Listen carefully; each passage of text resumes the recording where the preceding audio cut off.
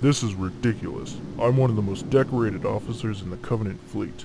I'm more than qualified to lead this mission. I don't need him holding my hand. Oh great, here he comes. Fleet Commander, welcome back. How was your rest? Terrible. My bed would not stop vibrating. Oh, that's my bed. It's been stuck in ultra pleasure. Oh, we. My apologies, Fleet Commander. I shall have the bed replaced immediately. But Drugo, where will they take my bed? The incinerator. Be sure that you do. Oh, and have them look into the odd music and strobe lights as well. It shall be done. Now then. Have you completed the repairs? Yes, Fleet Commander, but the damage was severe. I cannot guarantee that the portal will work properly. Well, what would you suggest? That you have someone test it, Fleet Commander. Well, I can't test it. I have a fleet to command. Well, I can't do it. I have to lead this mission. Well, I can't. I'm the only one who knows how to program the VCR. Well, I can't do it. I have to make sure they don't throw out my strobe lights. Sub-Commander, I order you to test this teleporter. Alright, I'll do it. But only because you asked me, Drugo. I didn't ask you. I ordered you. So what do I do exactly? Simply walk through. If it works, you should arrive in a cavern beneath this island. I hope he makes it. Please don't come back. Please don't come back. Please don't come back. Please don't come back. Please don't come back. Hello, Drugo. Oh, fix it! Fix it now! I'm trying. I could get used to this, yes. Double your pleasure, Drugo. Hurry! It won't hold! It's breaking up! There! Try it now! Oh, fine. You go first. I prefer to bring up the rear. Just go already.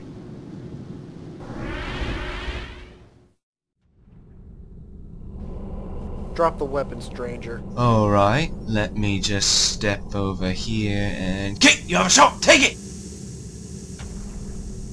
Oh, bugger. I said drop the weapon. But I don't want to. Well, why not? I'll be defenseless. That's the point. Well, that's not fair. It's not supposed to be fair. Can't I just point my gun at the ground? But it's already pointed at the ground. But I'm not gonna shoot you. Why should I believe that? I don't even know you. Of course you do. Us talking here for the last 30 seconds doesn't count. Yes, it does. No, it doesn't. Why not?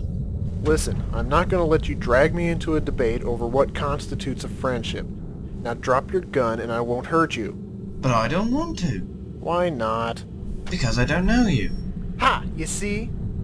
This is Private Bauer calling Private Marsh. Private Marsh, come in. I thought we agreed to use code names on this channel. Damn it, Marsh. There's no time for this. I can't hear you. Alright, fine. Silver Goose to Super Dude. Super Dude, come in. Yes? Lipton and I have a little problem. What kind of problem? There's a guy inside this building with a gun to Lipton's head. Well, that's just prime. Shh. I'll be back for you later, my precious. So what do we do? I've never had any training for this type of situation. Neither have we, but that hasn't stopped us yet. Well, when I was a vet and we had a sick sheep, we would sneak up when it wasn't looking and take it by surprise.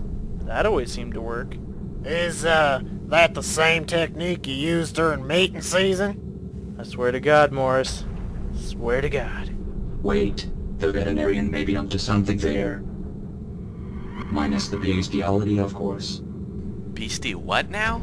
Well, that's what they call it when a man makes sweet, sweet love to a sheep. Alright, Morris, that's it. You're a dead man. Oh, have I brought back the memory of an old flame that can never be? That's enough, you two. We need to hurry before it's too late. Can't I just point my gun at the ground? For the 10th time, no. Well, how about this? I'll drop my weapon, if you lower yours. Well, that sounds okay. Uh-huh, got you. Got you. But wait, damn it. Drop your weapon and we won't hurt you. Much. Good work, Private. I surrender. Ah, you weren't expecting that, were you, my naive friend?